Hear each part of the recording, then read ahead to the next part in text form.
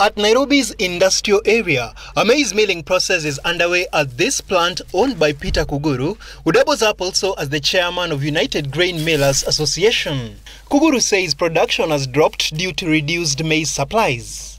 Right now, we have been milling 10 tons, 20 tons because we buy the maize in the open market, whatever we can get.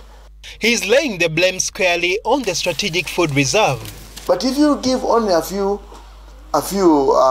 millers, they capitalize it and they use speculation and increase the price. However, these are claims that have been denied by SFR in the past. In fact, what we are doing is that we are cutting out cartels. And I think that's why they don't like it. They didn't want us to know whether, yes, you are registered as a miller, but have you been milling lately?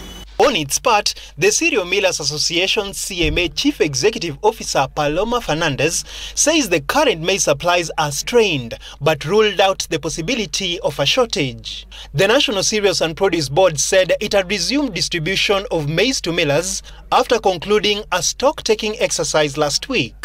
The government had earlier on promised to import 12 million bags of maize by now. There will be a shortfall of 4.3 million bags. We require to import 10 million bags of maize between now and December. That is white maize for human consumption. We also require to import 2.5 million bags of yellow maize to cushion the dairy farmers.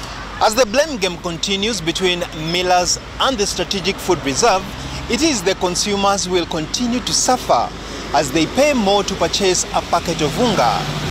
Consumers are currently purchasing a 2-kilogram packet at an average of 120 shillings and above for most brands in the market. Denis Otieno, Citizen TV.